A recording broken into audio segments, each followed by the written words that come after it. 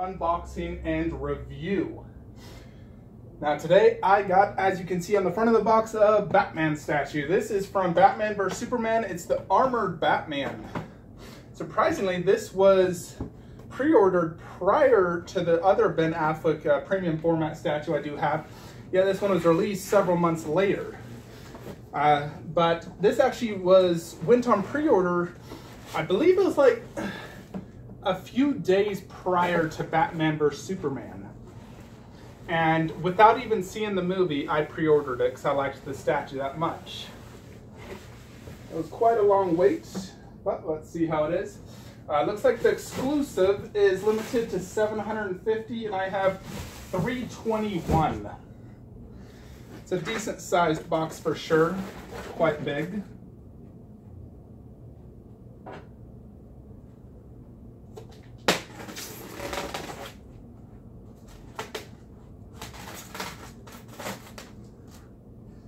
Now, although that movie, Batman vs Superman, does get a lot of hate, but I liked it a lot. I thoroughly enjoyed it. And I thought the fight between Batman and Superman was really cool, and I did like the costume quite a bit. So, let's see what we have here. Alrighty, so let's first take off the base. Ooh, got that nice polystone styrofoam smell. So here is the base. As you can see, armored Batman. Not too heavy, to be honest.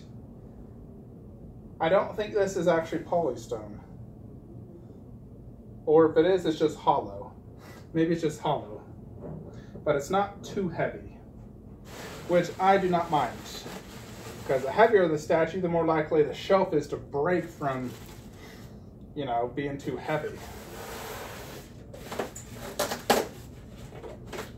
So I'll just put this right here. Like so. Next, let's get off the actual armored Batman. They had him quite a bit. There's styrofoam on all parts. Looks like they really wanted to protect this bad boy, so he's inside of plastic wrap and an additional cover. Let's see. It's quite a big PF, I will give you that. As you can see here, me holding it. Very nicely detailed. Go ahead and put him in the base.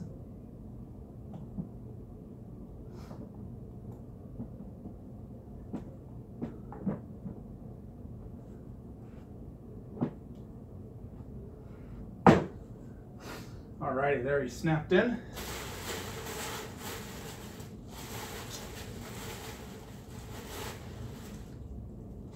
Alright. Next, here is the cape.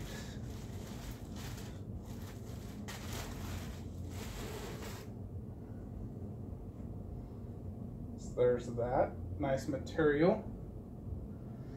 I may need to watch the unboxing video on how to do this. I'm not 100% sure. I believe this goes through here. And these simply attach. I think it goes like this. The cape simply attaches like so.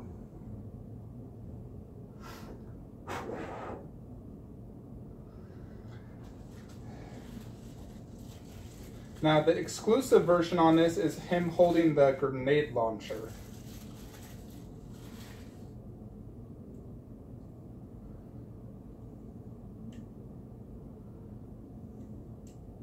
I'll need to put batteries as well inside the head because it doesn't look like there's any batteries inside.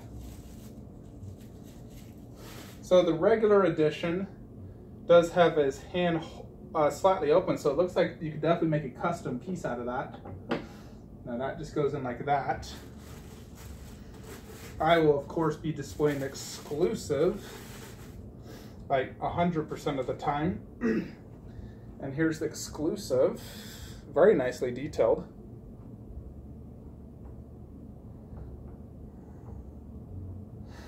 Definitely like that exclusive piece better.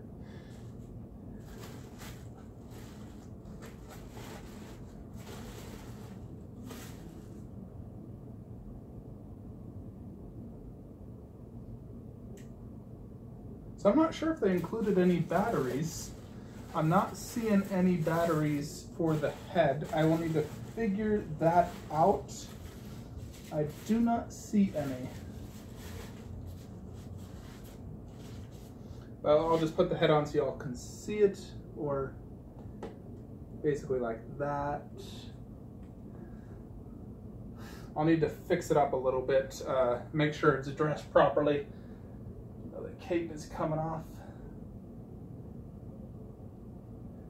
I'll fix it up and get the batteries working, and we will do a review and comparison. All right, got him set up. Quick comparison versus some Marvel statue size. He is pretty big. There he is next to Optimus. He's freaking big. Look at him compared to the Superman PF. He freaking towers over him. He literally barely fit in this shelf because he's tall. I don't think I'll display him in here. He's too big and he takes up a lot of space. I might put him right there and just put the Wonder Woman in there. Yeah, he's freaking big. Look at that. Dang. Big PF.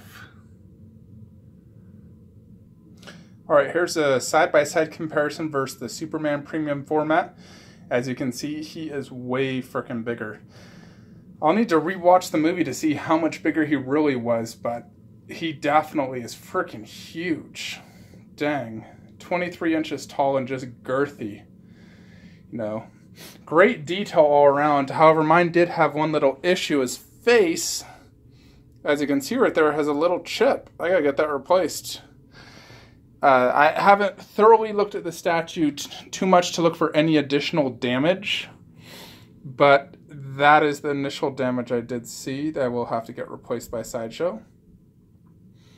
Quite a big PF though. Very impressive. Let's look at the base. Base is similar theme to the other Batman base. However, this one is just a little bit different in a few ways. First off, these bolts are much bigger. You know, you compare it to this one, the bolts are tiny. And then this one, the rocks he's just like step over aren't quite as big as the other one, which really shows you how massive this piece is, considering he's not as high up on the base as the other one, yet he's taller and just girthier. Outfit is excellently detailed. The armor looks fantastic. Good paint job. Now, the mouthpiece does not look as bad as you would think. Let me just take it off and put it in better light. All right. Hope y'all can see that pretty good. It's not that bad. Let me do a comparison versus the other Batman. As you can see, it's quite bigger. It's more darker. Looks like he has more of like a 5 o'clock shadow, you know, like he's growing a beard almost. Now the Batman on the right does look different in person than it's portraying the color in camera. You know, in the camera it's looking very, you know, it's just more whitish where it's not. This one is definitely more tan. It's definitely not that bad looking. I like it. Let me show you the light up. So just press a button here. Boom. So let me just put that on there. I'm quite impressed. It's, you know, huge. Just sucks that little chip on the face. Definitely like the exclusive. We definitely need a new Superman premium format to go next to this Batman, you know. It's like, we really need one. Because Man of Steel right there is just not cutting it. All right, my camera's about to end. Like, comment, subscribe. Hope you all enjoyed this.